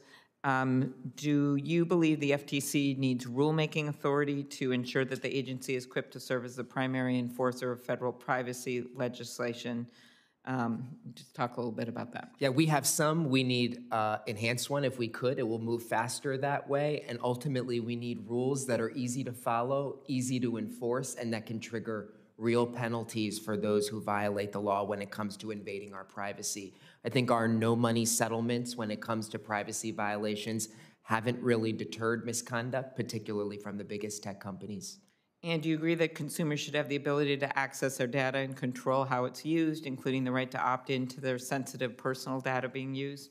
Consumers need a lot more rights, particularly when it comes to control, and there needs to be a lot more accountability for those who violate it. Very good. Anyone can take this, but could you elaborate on the FTC's enforcement efforts and how they would be hampered if you lost the power to seek disgorgement, and what effect on consumers that would be? I don't know if you want to take that, Commissioner Phillips, Wilson, whoever would like to answer that. Thank you, Senator. Let me focus in particular on the redress of losses that consumers experience. I think we are seeing today pushback from companies because of the legal uncertainty of 13B. I think if the court rules against us, we're going to be unable to give people back money that they have lost, and that is authority that we should have. Exactly, and you're talking here about this Ninth Circuit case. Correct. I think Ninth Circuit has affirmed the FTC could seek, disgorgement, but the Seventh Circuit disregarded years of precedent when it said that Congress did not provide for monetary relief, and now the Third Circuit has agreed. So we've got a major situation going on. Well, as you know, Senator, there are a bunch of different cases dealing with several different issues. So there's the availability of money, there's the timing of when we can go in and use 13B. I think we're going to get in AMG, and I think if we don't get the answer that we want, we definitely are going to need a fix from you. Senator, briefly, a court actually set aside a $448 million judgment against a pharmaceuticals company that engaged in an anti-competitive scam, and that money is now not recoverable. We do need Congress to act, and we do need the FTC to really live up to hold some of these large firms accountable. So what you're saying to me is maybe instead of using fancy legal terms like disgorgement, we should actually talk about the actual money that should be going to help consumers. Thank you for that advice. Thank you, everyone. Thank you. Senator Cruz. Thank you, Madam Chair. Welcome, commissioners. And it is always good to see the FTC here. I spent 2 wonderful years at the FTC. There are a lot of terrific men and women who work there at the commission. As you know, I have deep, deep concerns, in particular about big tech. I think big tech today represents the greatest accumulation of power, market power and monopoly power over information that the world has ever seen. And the players in big tech are getting more and more brazen. They behave as if they are completely unaccountable, and at times they behave more like nation states than private companies. I think the Commission has not done nearly enough to rein in the abuse of power of big tech. When it comes to content moderation, they're absolutely a black box. They refuse to answer questions. In the Senate, we have promulgated questions to big tech over and over again about their content moderation decisions. Who are they blocking? Specifically, what are the numbers? Under what circumstances? What are the remedies? What is the decision making? And big tech's standard answer to all of that is essentially jump in a lake, that they don't have to answer. We saw before the prior election, big tech take an even greater step and block the New York Post, shut down the nation's fourth largest print newspaper because big tech disagreed with a story that they had put out. That market power with zero transparency and zero accountability, I think, is dangerous. It is dangerous for free speech. It is dangerous for free and fair elections. In your collective judgment, what can and what should the Commission do to rein in the abuse of power from big tech? Senator Cruz, there's no question that these firms wield enormous power over our lives, over our economy, and over our democracy. I was happy that the FTC voted to issue a complaint against Facebook and its anti-competitive practices, but it's clear there was a lot of missed opportunities to rein it in before, and local journalists, media have been destroyed by many of these practices. We have to do more. Congress has to do more when it comes to abuses of Section 230. And we also have to get to the bottom of the black box algorithms that they have. The FTC has issued some orders to understand some of those content curation practices, how those algorithms make decisions, and ultimately we need to hold them accountable for when they violate the law. Senator Cruz, this is Christine Wilson, if I can have just a moment to respond as well. I agree with you that there are significant concerns about content moderation, content curation. As Commissioner Chopra indicated, Commissioner now Acting Chair Slaughter and Commissioner Chopra and I worked together to design the 6B study that Commissioner Chopra referenced, and I think that is perhaps the most important task that the FTC is undertaking right now. As to the question of whether the FTC currently has authority to address these issues, can content suppression be an unfair practice under our consumer protection and competition mandates? I believe that if firms act in ways that are contrary to their material representations or terms of service, it could be an unfair or deceptive act. I don't want the FTC to be the speech police. We're not equipped to judge political speech, but it is within our authority to determine whether companies are living up to their promises to consumers. As for questions of unfair competition, if firms agree to censor a specific and disfavored perspective, it could raise a question of whether there was an illegal agreement under Section 1 of the Sherman Act. So, for example, if different social media companies 24-hour period, that could raise a question about whether companies reached a potentially illegal agreement behind the scenes to silence certain perspectives. Obviously, parallel conduct is necessary but not sufficient to prove an antitrust violation, but I would be interested in taking a look at some of the simultaneous takedowns to determine whether there is an underlying agreement that was driving those actions. Senator, I just wanted to add that I agree with you that we need to be really concerned about the exercise of market power by these extremely large companies. I think I was pleased to support the complaint we had against Facebook. I shared the concerns Commissioner Chopra articulated earlier about our resolutions of the order enforcement case against Facebook earlier and the YouTube case against Google, because I was concerned that it would not adequately incentivize companies to start following the law. Neither of them would adequately incentivize companies to start following the law. And going back to the topic of this hearing, I think we need to think about the role platforms have to play in the dissemination of COVID scams, for example. This is another area, Commissioner Chopra pointed to Section 230. I think this is an area where we see the scams popping up again and again and again on these platforms, and 230 can inhibit our ability to hold platforms accountable for being the marketplace of bad action instead of good ideas. Well, and let me encourage you, I think there's particular value the Commission can add in terms of transparency, in terms of addressing the black box. So, for example, big tech claims there's not political bias. Well, they happen to have a monopoly on all the information and data you would look to assess whether there's political bias. And so I've asked repeatedly in the 2020 election cycle, how many Republican candidates for office did you block posts from? How many Democratic candidates? There's an answer. It's a concrete number. They have it. They refuse to give it. Simply making that information public for multiple cycles, what they're doing, I think would be incredibly beneficial, reining in the abuse of power.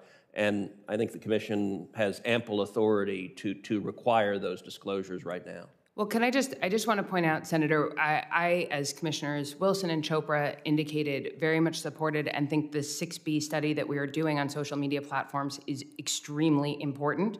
I would like it to have result in us adding some transparency to the marketplaces, but the 6B statute specifically prohibits us from disclosing certain information that we receive as a part of those studies, where it's tied to particular companies, so we can comment on market trends, but I want to be mindful of the limitations of our statutory authority, which we obviously can't go over, and set expectations reasonably there.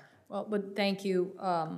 We definitely, I mentioned earlier, we are going to have a hearing about abuse of market power later in May, and so I appreciate your question, and definitely, I might add an addendum. I think it's not only go jump in a lake, it's go jump in a lake and I'll pay $5 billion in fine because I'm making so much money it doesn't matter. And so when it's both of those, I think we really have to do something. So thank you for your question. Senator Blumenthal. Thanks, Madam Chair. We really do have to do something. And my fear is that big tech is watching. It's paying tens of millions of dollars to lobbyists. It's learned the Microsoft lesson, which is don't wait to be sued. And the message they're sending back to the heads of those companies is more talk, we're good, business as usual. So I want to say amen to Commissioner Chopra's observations about the need for action, and I think that there should be another takeaway from this hearing, which is that if Ted Cruz and Richard Blumenthal can agree on excessive power and abuse of power, there will be some action. And that includes Section 230 because, as you've said very well, Acting Commissioner Slaughter, vaccine cards on sites sold there with knowledge by the tech platforms is knowledge of an illegal act. The mere selling of those cards is a violation of law, and only their immunity protects them. So put aside content suppression, put aside the algorithms, put aside all of the other potential violations of law. We have a here and now. There is an immediate threat to public health. Fake vaccine cards being sold.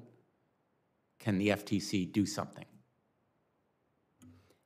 Thank you, Senator. I think this is a perfect example of one of the challenges that we face that is real and material for exactly the reasons that you talk about. When Senator Tester was speaking earlier about robocalls, one of the things I think about that issue is similar to this, which is we can and should go after the individual scam artists. Sometimes they're beyond our reach, sometimes they're not. We'll get them. It's whack-a-mole. It is the same as with the vaccine card scammers. We should go after as many of them as we can, but if they still have the platform on which to operate and we can't hold the platform accountable for that, then the scams will proliferate. But let me just make a suggestion. I apologize for interrupting. Seems to me that if the sale of fraudulent and fake vaccine cards representing a real threat to public health is a violation of criminal law, there ought to be a referral to the Department of Justice, which does not implicate immunity. No, I think that that's right. I think if we ever saw anything that indicated a criminal violation, we should and would refer it to the Department of Justice. Let me make a suggestion that you consider doing it. I think that there's more than ample reason to make that kind of referral, and I hope that you will consider doing it. Let me raise another area. Privacy. I want to follow up on the chairman's questions about, or the ranking member's question about the FTC's oversight of consent decrees. Earlier this month, stolen data on 533 million Facebook users was leaked to the public. Facebook said, well, it's old news. The theft occurred in September of 2019. Yes, the violations of privacy are now, but we're not going to notify anyone. It also reneged on its promises to separate WhatsApp information from Facebook. Facebook's now forcing users to consent to sharing, or else it will disable their accounts in a month. I want to ask, is the Commission prepared to investigate Facebook's failure to notify users of those privacy violations as a possible violation of the consent decree and reversal of privacy commitments to WhatsApp users? These consent decrees are meaningless unless they're enforced. That I 100% agree with you on. I can't talk about any particular fact pattern, but I will tell you that I believe we can and should and will be investigating every potential violation of consent decrees that we see against these large companies for exactly the reason that you articulated. If we're not following up on our orders, then why have them in the first place? Will you be reviewing comprehensively all of your past consent decrees so you can assess whether or not they have been violated? Yes, I think that's important, but I think it is important to prioritize the consent decrees we have with the largest companies where the biggest harm is at stake. Senator, it's become a rite of passage among Silicon Valley behemoths that they can get an FTC order, and apparently many of them feel they can just violate it. So I think we need to not only look if it's an order violation, even if it's not, there needs to be some accountability for wrongdoing. I've also argued that if the FTC, it continues to be perceived as unwilling to enforce its own orders, we may need to do, Congress may need to do what was done in the Packers and Stockyards Act to make sure that individuals can sue in court to halt violations of those orders. I agree wholeheartedly. Individuals ought to have a right to go to court if, for whatever reason, the FTC is failing to enforce its own orders. Thank you all for your service, and I look forward to working with you and hearing from you at a subcommittee hearing that we're having next week on COVID-related frauds, including fake vaccine cards. Thank you. Thank you. Senator Blackburn. Thank you, Madam Chairman, and I really appreciate this hearing today so much. Commissioner Chopra, I want to start with you. First of all, thank you for your call last week and the conversation about the CFPB. Senator Cruz just touched on reining in big tech, which, as you know, that is something that the FTC should be doing more of. And I am working with others on what I just term a protection agenda. The Virtual You Protection Agenda addresses privacy, data security, online antitrust, and then also some work in Section 230 and holding big tech to account where they overstep the line in 230, where they abuse the privacy rights of individuals, is something that I think that the FTC has to pay more attention to. You look at the Facebook settlement, $5 billion, it should have been $50 billion. They have built their worth as a company by utilizing data. When you're using these big tech platforms, you are the product. So I'd love to hear from you just for a minute before we move on, what else can the FTC do to rein in big tech? What are the additional tools that you need? Well, I think we have to use a lot of the tools we already have. We already have a policy statement on deceptively formatted advertisements where they can be held accountable for their algorithmic promotion of content. We already have existing orders against Google, against Facebook, against Twitter, and the list goes on and on. We should enforce them. But Senator, we do need help, I think, from Congress to offer more clarity to rein in the abuses of Section 230. It is being used to traffic unsafe counterfeit goods with impunity, and there has to be something done to make sure that our economy is safe, that brick and mortar businesses can fairly compete, and that we actually can have a democratic society that is free and fair and not mostly dictated by a handful of companies. Okay, let me ask you this. In 2016, I worked in a bipartisan manner, bicameral. We passed the BOTS Act. And I know that Senator Moran mentioned this just a little bit earlier. So as we continue to monitor the entertainment industry, is there anything else this committee should be aware of, things that you all have learned as we look at the entertainment industry and as we look at what is happening with the bots and then likewise with the BOTS Act? And could that template of the BOTS Act be used in other applications or for other industries? Thank you, Senator. You're right. We have brought our first BOTS Act case. It is important, and I think BOTS Act does provide an important template for other industries in a couple of ways. Bots are not just a problem in ticket sales. They go well outside that, and so it might provide a template for looking at the use of bots to circumvent meaningful limitations in other areas. But the other way I think the BOTS Act is a useful template is that it gives us specific civil penalty authority, so we don't have to engage in tortured negotiations about what particular harm to individual consumers, where we have a stick that we can use to deter bad action. So I think it's useful there. In terms of other questions in the ticket industry, I don't think bots are the entirety of the problem that we have in ticket markets, and I would encourage Congress and the committee to look also at the competition questions that are involved and the concentration in entertainment markets, and also in practices like whitelisting sites where consumers think they're going to one site to get a ticket, but it actually is a fake site. So those are things we need to look at from an enforcement perspective, but I also think they merit the attention of Congress as well. Thank you. We'll continue to work with you on that. My time's about up. I've got a 13B question. I will submit that to you for an answer. And Madam Chairman, thank you so much. Thank you, Senator Blackburn. Senator Hickenlooper, then followed by Senator Thune.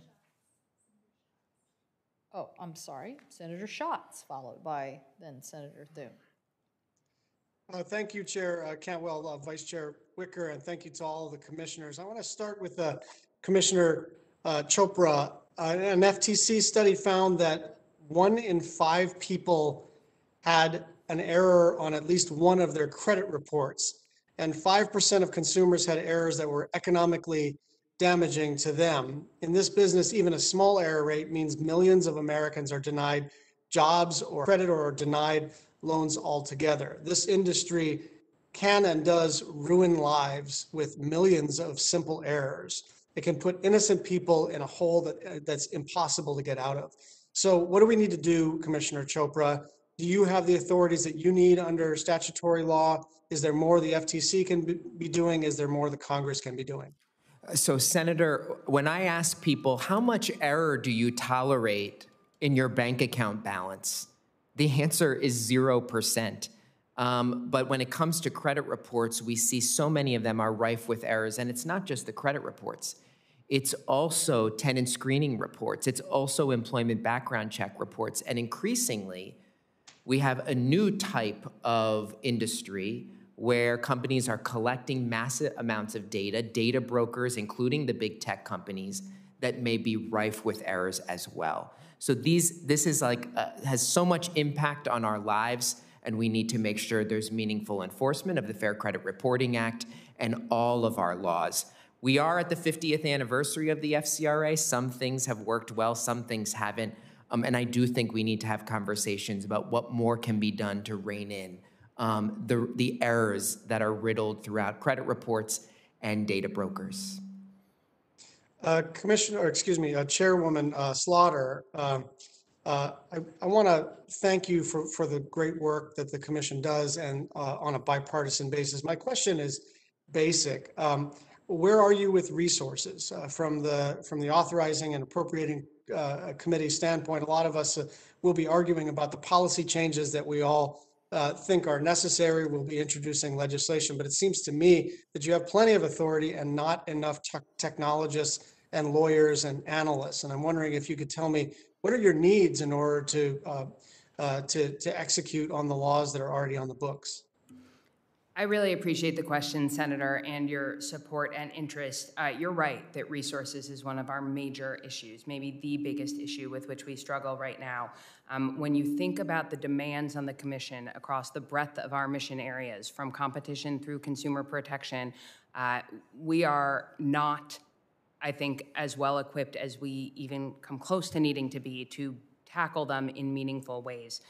We had 50% more employees at the beginning of the Reagan administration than we do today.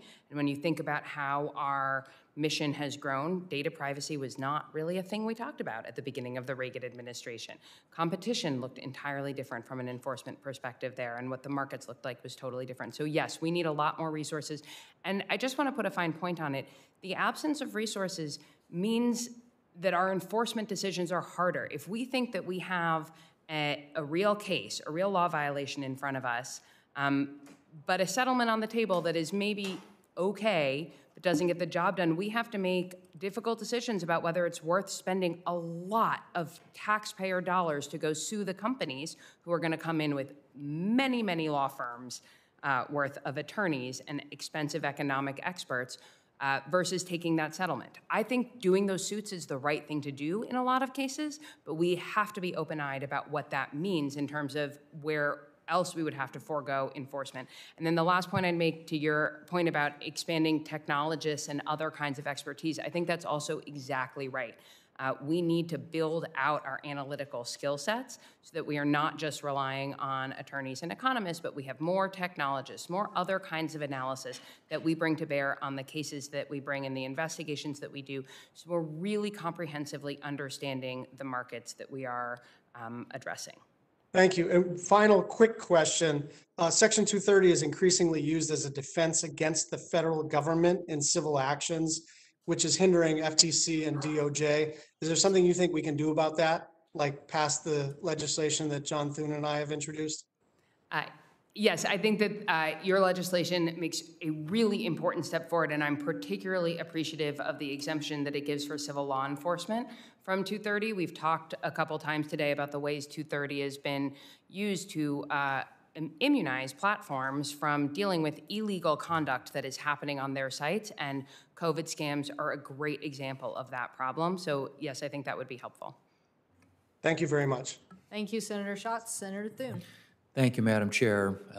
Senator Schatz asked my first question, and I'm sorry, John. That's and Madam Chair, Acting Chair, you answered it. So really interested in moving something that would address Section 230 in a way that is thoughtful, I think, in terms of reforms, but do get at this shield that is used repeatedly, and I would argue now as these platforms continue to moderate content in a way that wasn't intended when the law was passed back in 1996. So I think it's time for some reforms, and Senator Schatz would and I would love to get this scheduled and voted on, Madam Chair. Let me then flip to this question. In 2018, I had requested that the FTC use its Section 6B authority to study consumer information data flows of large technology companies, and I was pleased to see that the FTC last February issued 6B orders to several major tech companies. Acting Chair Slaughter, could you provide an update on the Commission's work with respect to the 6B orders issued to Facebook, Apple, Alphabet, including Google, Amazon, and Microsoft in February of 2020. And as Congress continues to identify ways to protect consumer data, do you believe this initiative will help shed light on the data practices of these large tech companies? And I would welcome the thoughts of any other commissioners as well. Thank you, Senator. I believe the 6B to which you're referring from last February actually targeted the acquisitions, the non-reportable acquisitions of those companies, and I think that is also a really important area of commission attention and study. When you see companies do many serial acquisitions that are below the HSR reporting threshold, we don't get to see each of those as they're happening, but the big picture of how those consolidations can happen, those roll-ups happen as a result, can be really meaningful for competition and merits our attention. So that information has been gathered and analysis is ongoing. At the same time, a little bit after that, last fall, we issued a separate set of 6B orders to 9 social media and video streaming platforms looking at these questions of data collection and use and algorithms. And I think we've referenced it a couple times before. That, I think, is going to provide really meaningful input to the Commission that will help inform how we address these big picture questions that sound in both competition and consumer protection. And I'm hopeful that we can produce something that is also useful to Congress and the public, because I think transparency here is important. But of course, in both of these cases, we have to be mindful of the limitations in Section 6B about what information we can make public. So my goal would be to make as much public as we legally can, but we have to, of course, mind our statutory limitations. Sure, Senator, I did not support that latter 6B. I felt that it was under-inclusive as to the targets and over-inclusive as to topics. I felt that it looked at too much at the same time, and so having to respect the anonymity that is legally required, we wouldn't be able to get the kind of data that we need on how the data flow. But I absolutely agree that studying data flows in the economy from big firms, also from small firms, is a good use of our authority. Senator, if I could just add, part of the study should also solicit documents about including content curation, content moderation type practices, including how it's done algorithmically. My personal view is that study is very important, but we should not wait for it to conclude to fix Section 230. I think Section 230 is an urgent priority to get reform, and I do support, especially as an initial step, not subjecting civil law enforcement for firms to raise that immunity as a defense. Great, thank you. Senator Thune, this is Christine Wilson. If I could just add, I do agree with what Acting Chairwoman Slaughter said about both of these 6B studies. I think it's important to look at the sub-HSR acquisitions that are occurring not just in big tech, but in other areas as well. For example, kidney dialysis and other industry roll-ups that are occurring. And I fully support efforts of the FTC to do that. But I also echo the importance of the 6B study regarding information flows. That is a study that Commissioners Chopra and Slaughter and I worked on while Chairman Simons was still there. I do think it is the single most important thing that the FTC is doing right now, and we will certainly use that information to inform both our enforcement and policy efforts, as well as our technical assistance to Congress. Perhaps this is one area where Commissioner Phillips and I disagree. I don't think we need to report out the information to make it useful to us. I think just having that information, even if we can't publish it effectively, is still going to help us refine our enforcement approach. Madam Chair, my time has expired, but if I could just ask if at some point you could answer this question. I think Senator Tester perhaps asked a similar question already, but that's the enactment of the TRACED Act, which was, we passed in December of 2019. You've seen a drop in robocall complaints, I understand, and I would, at some point, if you could elaborate on some of the recent enforcement actions that you've taken with respect to robocalls, that would be great. Thank you, Senator Thune. Yes, we should follow up on that information, both, at home and on mobile devices. So Senator Peters is next, and I think we have a couple of members in the queue, Senator Rosen and Senator Hickenlooper. I don't have anybody else on this side. If there are, please let us know. But Senator Peters, if you could ask your question and then call on Senator Rosen. I'm going to step out for just a minute, but if you could get those two done, that would be great. Thank you. Senator Peters. Thank you, Madam Chair.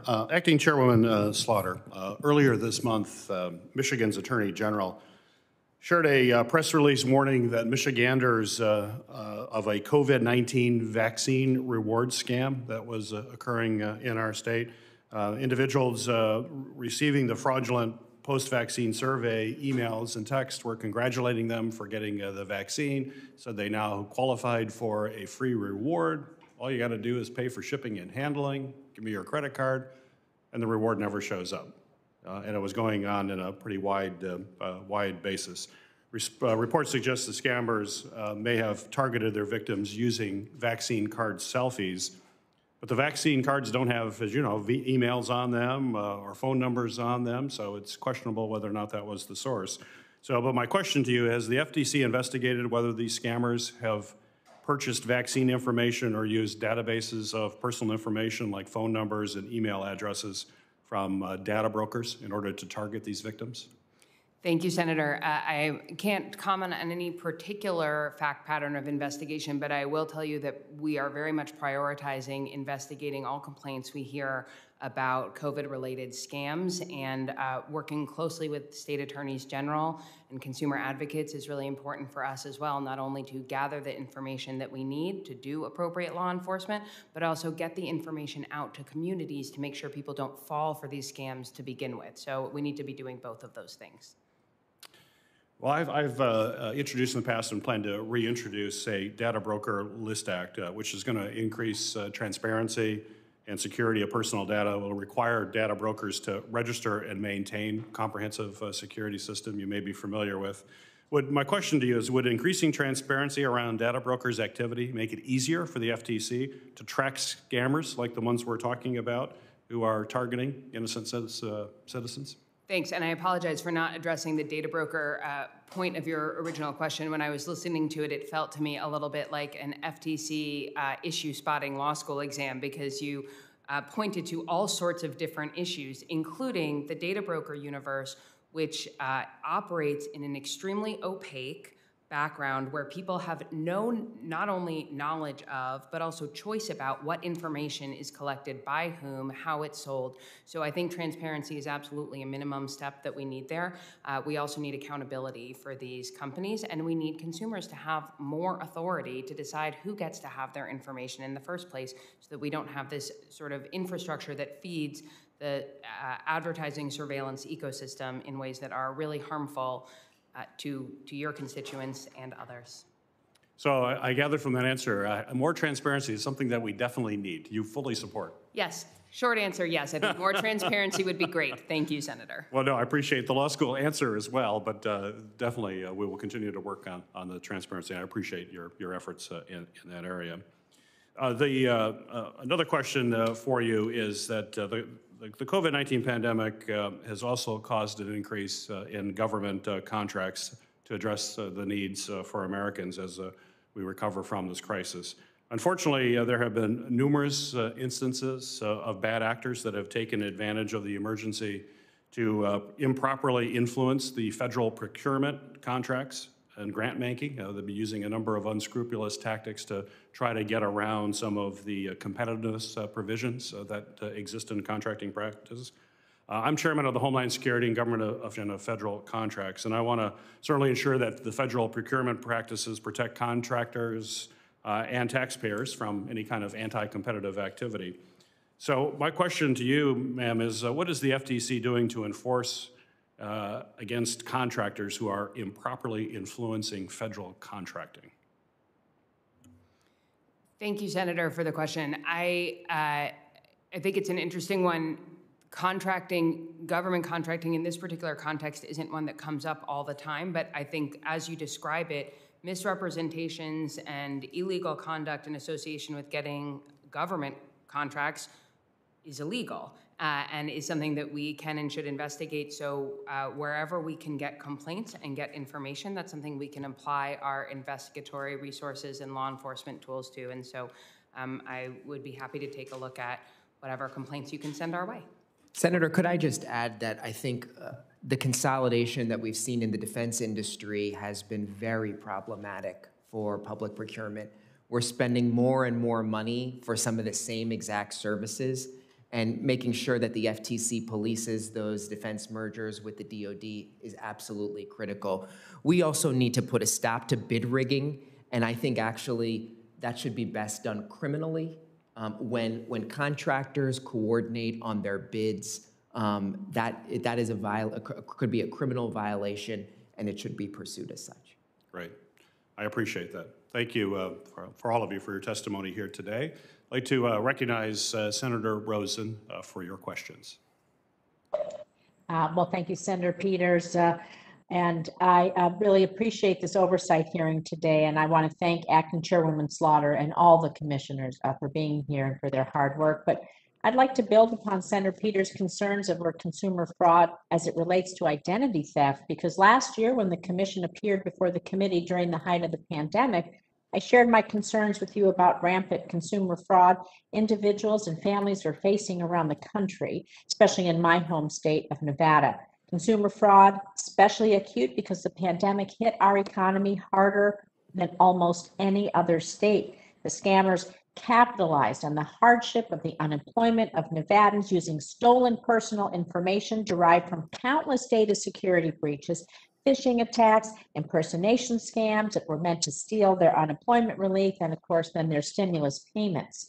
So Chairwoman Slaughter, could you please update the committee on any new steps the FTC has taken to address the significant rise in identity theft during the pandemic? And could you also maybe mention what specific additional resources we could do to educate the public of these online threats and risks, or what resources you might need to go after these fraudsters online? Thank you, Senator. Well, first, I will start by thanking you in particular for the money that you appropriated to the FTC in the American Rescue Plan, which included specific allocations to do more COVID-related scams enforcement and to do more consumer education. We are working quickly to put that money to use to hire staff, to expand our outreach, because we want, in the first instance, to stop people from getting scammed to begin with, and then to go after scammers who still manage to find victims. And so I think that it is incredibly important. You are absolutely right that scammers are capitalizing on people's desperation.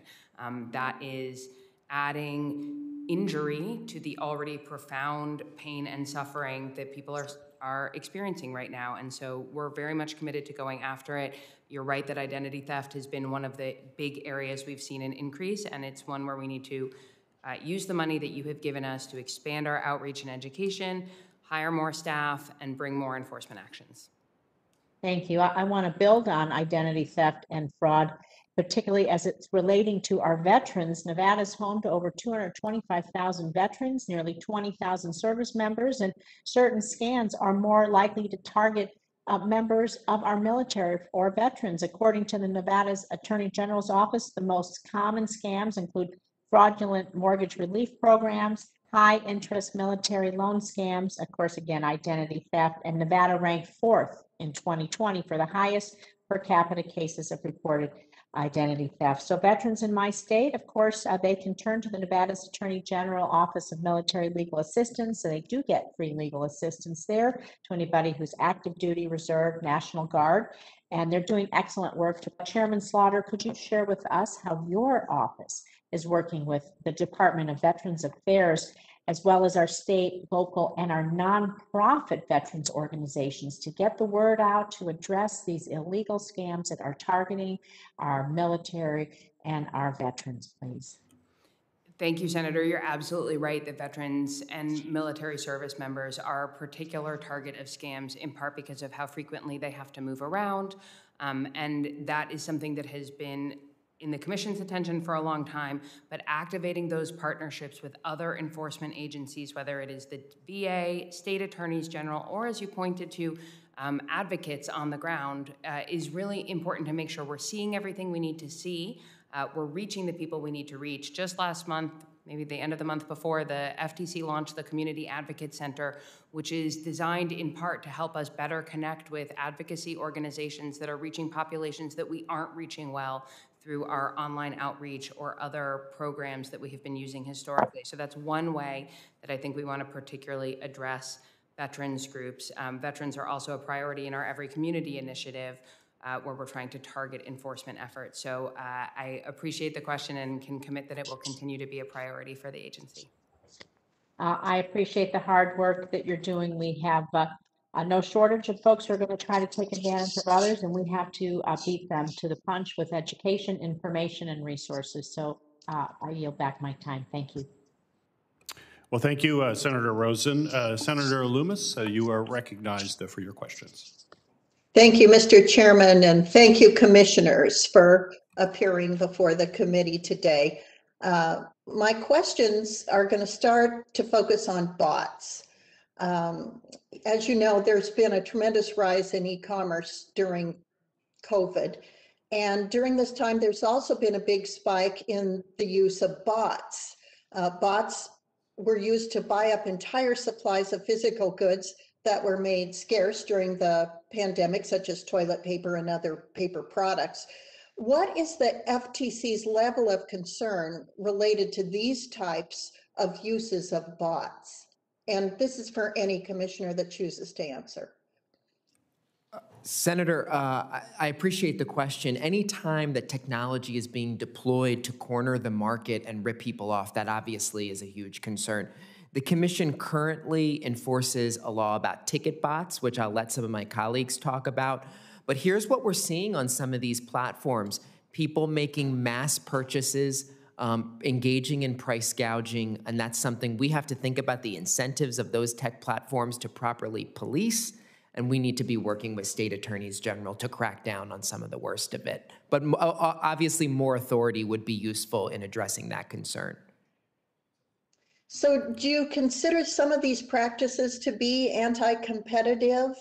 And since consumerism in general seems to be switching, and perhaps over the long term, to a more digital model, what can states do and what can you help states do to take on these issues? Well, generally speaking, Senator, when companies or scammers use, to intercept any sort of computer system to allow them to purchase all goods and not let others fairly compete, that actually could be a violation of some of our computer fraud laws. I'm happy to answer a question for the record when it comes to whether it's anti-competitive. I believe there's certainly some real implications there, but we absolutely need to do more when it comes to working with states on this issue, because we need a free market that is competing on price and quality, not being cornered by criminals using technology. Senator, just briefly to add to what Commissioner Chopra said, I think one thing we do need to look out for and to work with states to look out for, to the extent there are participants in the market that are using the guise of computer programs to work together to bid rig or corner markets or whatever it is, then you can very easily tip into anti-competitive territory. And I will just jump in too to point out, Commissioner Chopra referenced the Ticket Bots Act. That gives us very specific and clear authority to go after the use of bots to circumvent distribution measures in ticket markets, but we don't have that same clear direct authority in other kinds of markets. So while I believe we should be thinking creatively and aggressively about how the FTC statutes might apply in any circumstance where Congress makes very clear that particular conduct is illegal and should be pursued under the FTC Act, that makes it a lot easier for us to do that, especially when, as with the Bots Act, that is coupled with civil penalties so that there is a real incentive for companies to comply. So do you think that a statutory response is warranted here? I think it would make it much easier for us to bring enforcement actions against the kind of conduct about which you are concerned. Okay, thank you. Thank you very much. Are there particular sectors that are being targeted more than others for scams during COVID-19? So, Senator, we've seen a huge uptick in all sorts of complaints, particularly when it comes to government benefits. I think because of the continuous data breaches over and over again, there's more ways for people to steal identities and to defraud the government and even steal people's identities.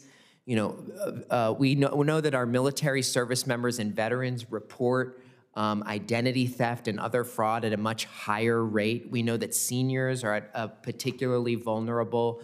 So there are pockets of places where we know, but there's so much we don't know. So it's important we really figure out the sources of where this fraud is propagating. I'm concerned that many of the widespread frauds are being trafficked online, and we need to look at how some of those large firms are policing their platforms.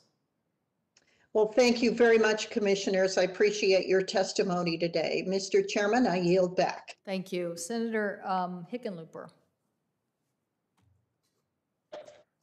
Thanks so much. I appreciate that, Madam Chair, and thank you for holding such an informative session today. I have another question for Ms. Slaughter, if I can. I understand that in 2018, the FTC's Division of Consumer and Business Education launched a cybersecurity education initiative directed and focused to support small businesses.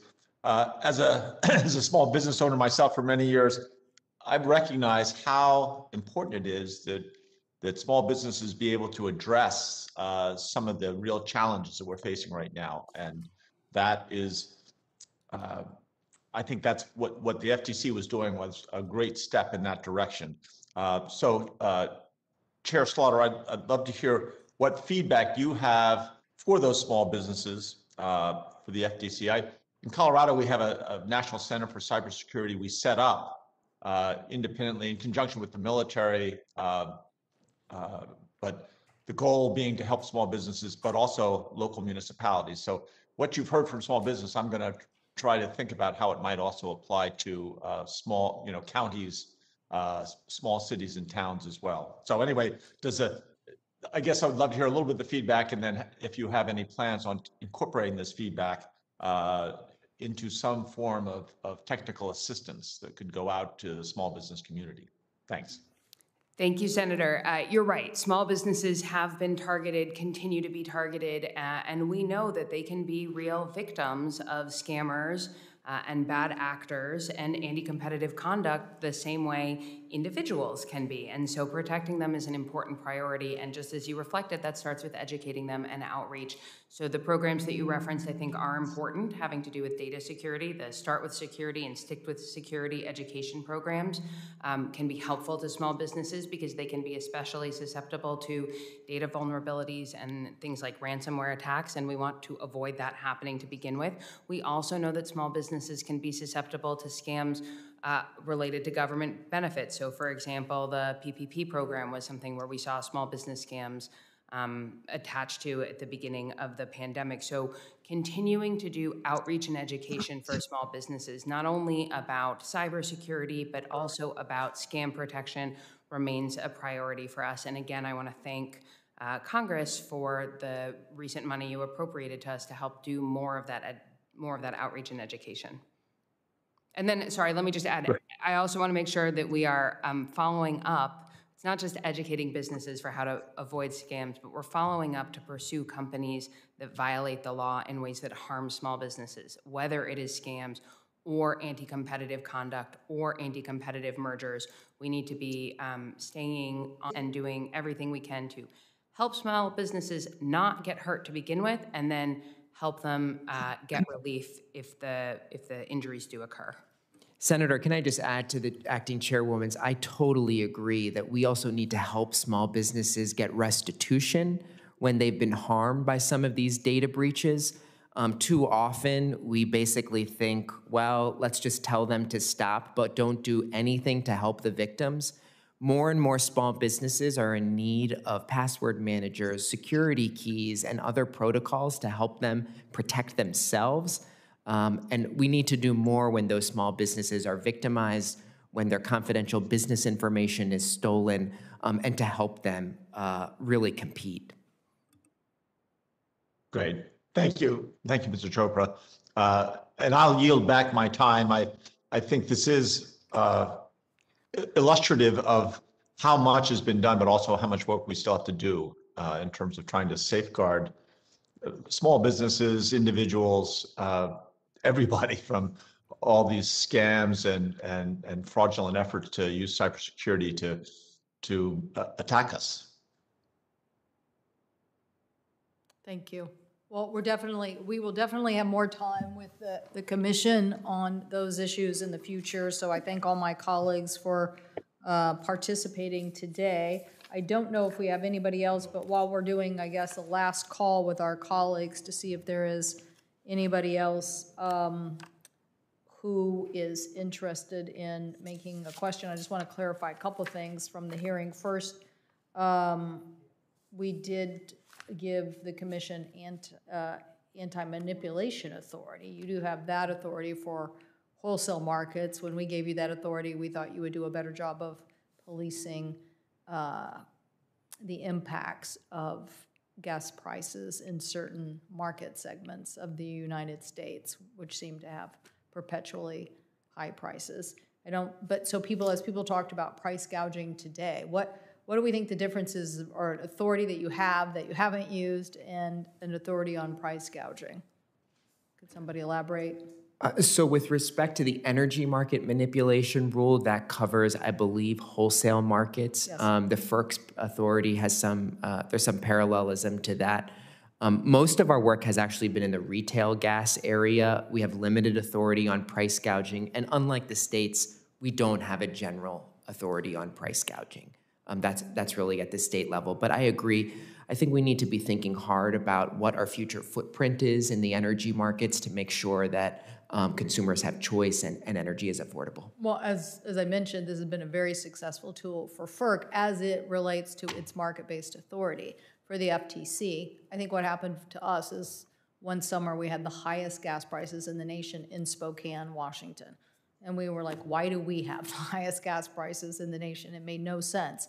And we asked the FTC to track that supply chain of why, because a lot of people in the Puget Sound area, we have high gas prices, because one of the issues is all our oil is from the Alaska market. And so it's an isolated market, and you can have issues with that. So it's not as effective as a more robust market. In this case, though, Spokane wasn't getting its oil from Alaska. So the FTC, we asked you to do a report. So all I'm saying is, to me, we're still here today with lots of issues about price gouging and a manipulation authority. I would hope you would look at that and we can get clarity in the future about what else we need. So with that, I don't think we have anybody else in the queue, so the record will remain open for 2 weeks. I thank all of the commissioners for being here. You can see we had a robust session of questions from our colleagues on a variety of topics, but clearly 13B is most pressing,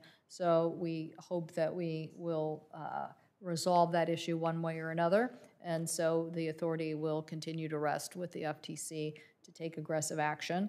And we ask that senators submit questions for the record by May 4th, and that you help us by returning anything as quickly as possible, but later than 2 weeks after that date. So that concludes our hearing. Again, thank you to the commissioners for your attendance. We're adjourned.